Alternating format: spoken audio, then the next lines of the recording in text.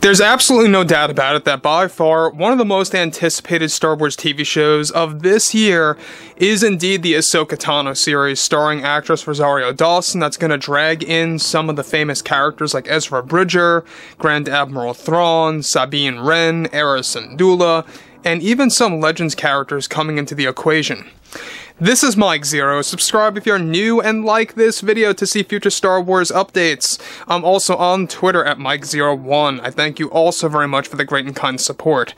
Now, yes, given that Kathleen Kennedy is still having a lot of trouble and problematic situations with Skeleton Crew and the Acolyte, there's also a lot of problems on the horizon with Disney and the CEO Bob Iger, the higher-ups, and that whole shake-up that's been going on for about a month or so now. We'll talk about that at another time, but what's really concerning is Kathleen Kennedy's view of the fans and what she thinks is okay and not okay for the fans to do or invest their time with when it comes to Star Wars. And we're going to be tapping into exactly every single angle of what Kathleen Kennedy had to say here and what it really translates to and what it really means for her upcoming shows.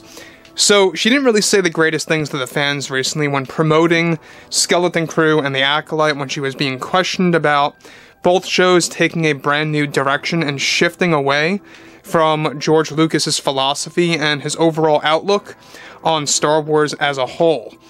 Now, moving on to what Kathleen Kennedy had to say, of course, it is quite worrisome because, well, it just goes to show you that, yes, it does seem now that she does not like a particular partition of Star Wars fans, which, by the way, is a huge amount. We're going to be tapping into exactly what, this all means.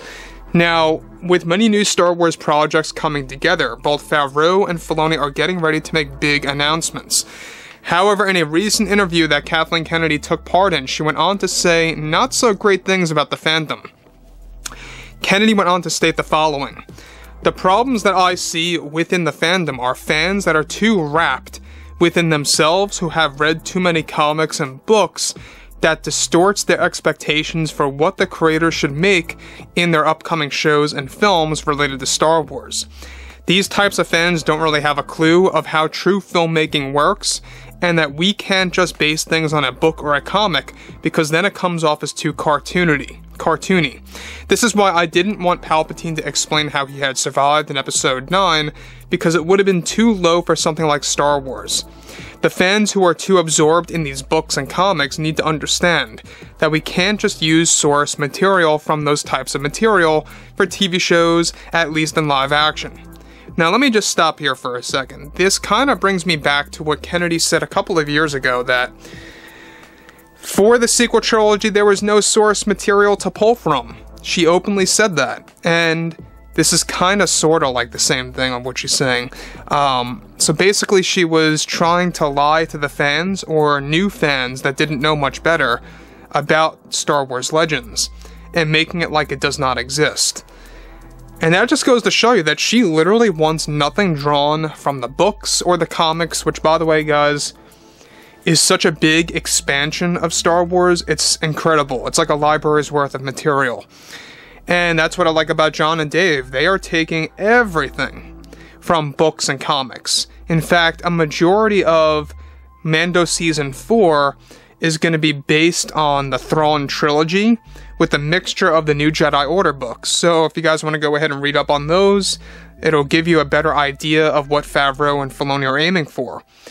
But I digress. What Kennedy is saying here is that fans that are quote-unquote wrapped are too distorted when it comes to understanding filmmaking. So the fact that fans are, like I say, quote-unquote, based on what Kathleen Kennedy calls it, wrapped in comics and books, have a distorted view of filmmaking. I don't believe so in the slightest. I think it's the books and the comics for Star Wars that really kind of strengthened the franchise, at least with the books and the comics and Legends. To a degree, I understand that some Legends went out of control. I am fully aware about that. But there's no denying the fact that the majority is rich material, it's amazing stuff, And it really helped Favreau and Filoni do Mando Season 2 properly, by the way. There's a lot of Legends references in there if you guys know book to book, comic to comic. Anyways, on to the next thing. She goes on to elaborate the following. I believe, and so does my partner Leslie Headland, that fans need to expand their horizons by dropping those books and comics and to focus on strictly the new that storytellers want to tell in their shows and movies for this franchise. We need fans that are more open and willing to drop the books and comics and just focus on the creators instead, and that this will only cause less frustration from said fans about what we can create on film or for television. So basically what she is saying is that fans should drop books and comics so that they won't be disappointed about what they see on screen. That's the worst way of giving this to the fans and telling the fans that, you know, this is the way that herself and Leslie are handling Acolyte and Skeleton Crew. Not basing anything on books, not really basing anything on comics, and just strictly just focusing away from Star Wars as a whole. Now again, I understand everything does not necessarily have to be based on a book or a comic, but Kathleen Kennedy is openly making it clear that she never wants anything to be based on a book or a comic. So I just want to make that a little bit more clear. I myself understand that not everything needs to be based on a book or a comic, you know, whether it's a TV show that they're making or a movie, I get that. But Kennedy is really putting it out there that she never wants anything from Star Wars Legends to basically be the direct source of telling a new Star Wars story, is what she's basically trying to say, and that the fans that are too invested in the books and the comics are basically fans that are distorting their view of filmmaking. That's what she's saying here. I really don't have the words to put together right now about what Kathleen Kennedy is saying here. It's just utter nonsense. It really is.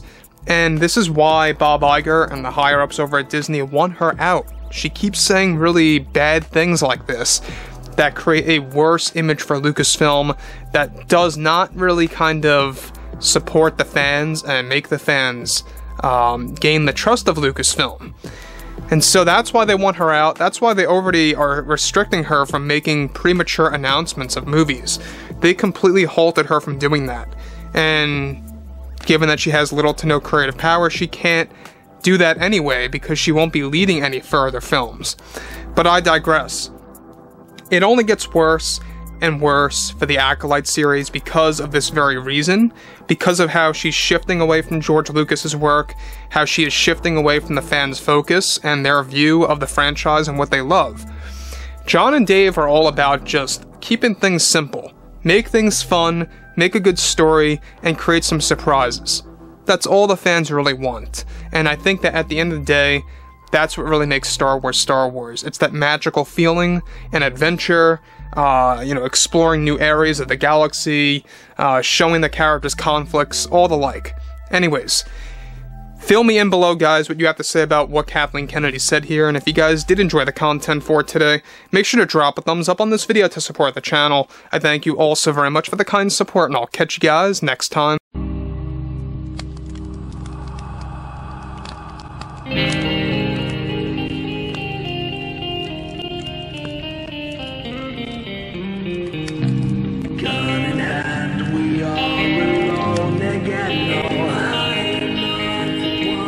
From night to moon we hear